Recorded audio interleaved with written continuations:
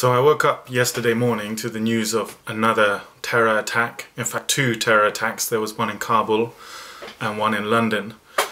And as always in these attacks, my sympathies and my thoughts, my heart goes out to the victims and their families. The news coming out of these places is of obviously unspeakable horror, and it beggars belief that anyone could support these kind of attacks.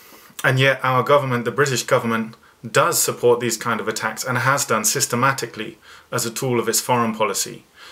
In 2011, a vicious racist insurgency began in Libya, and the British government supported it openly. The insurgency targeted soldiers, police, African migrants and black-skinned Libyans. The British government led the calls for military intervention on the side of the insurgency, calls which eventually led to a 7-month NATO bombing campaign against Libya, resulting in the total destruction and obliteration of the Libyan state, a once peaceful and prosperous state, and to the seizing of power by the insurgents. And the British government knew precisely the nature of the forces that it was backing.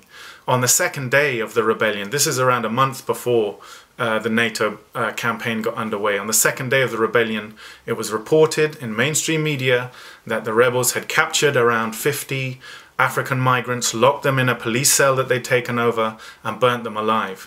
Early reports from the early days of the insurrection reported building workers from Chad, around 70 to 80, being hacked to pieces by the rebels. And this is the nature of the insurgency that Britain was supporting. The involvement, likewise, of Al-Qaeda was well known. For years, Britain had harboured the Libyan Islamic fighting group and its fighters, sheltered them, given them refuge and so on in Britain. And this group was the Al-Qaeda affiliate in Libya. And its main leader, Abdul Hakim Belhaj, became the commander of the rebels' forces in Tripoli, the Tripoli Brigade. His job was to coordinate with NATO the attack on Tripoli. So in many ways, Belhaj was NATO's leading man on the ground in Libya. And this was the man who was openly the leader for 15 years of Al-Qaeda's Libyan affiliate, the Libyan Islamic Fighting Group. So Britain knew exactly who it was bringing to power. It knew exactly the forces that it was involved with, the same forces that would go on to become ISIS. And it supported the rebellion. So where does Theresa May come in? Well, since 2005, the Libyan Islamic Fighting Group had actually been proscribed as a terrorist organization by both Britain and the US. And its fighters in Britain, many of them were placed under what are called control orders, a form of house arrest. Yet when the insurgency broke out in Libya in 2011, the control orders were suddenly lifted to enable these fighters to go and join the British-sponsored Al-Qaeda rebellion in Libya. The fighters included Salman Abedi, the Manchester bomber, as well as his father. Salman Abedi at the time was 16 years old. And his father was a known member of the Libyan Islamic Fighting Group, Libya's Al-Qaeda affiliate. So who was responsible for this policy of lifting these orders so that these known Al-Qaeda members could go and fight and train in Libya? Well, control orders come under the remit of the Home Office, the responsibility of the Home Office. And who was the Home Secretary in 2011? Theresa May. So Theresa May personally was responsible for changing the status of known Al-Qaeda members, including the Manchester bomber's father, to ensure that he could travel unimpeded and they could travel unimpeded to train and fight in an Al-Qaeda led insurgency in Libya. And the same policy applied to Syria as well. But that's not all. Anytime someone on the terror watch list tries to leave or enter the country, automatically a warning is flagged up to alert the border control officials, who can in turn alert the counter-terrorism police. So some of these fighters were actually stopped and questioned by counter-terror police. But MI5 overruled them to ensure that they could travel freely to and from these training camps and so on in Libya and Syria. And literally you can read about this. There's a well documented, there's an article on Middle East Eye recently called Sorted by MI5. Literally people would be stopped, these fighters would be stopped by counter-terror police because their names had triggered a warning. And they would literally get on the phone to their friends in MI5, and MI5 would overrule the police to allow them to travel back and forth freely.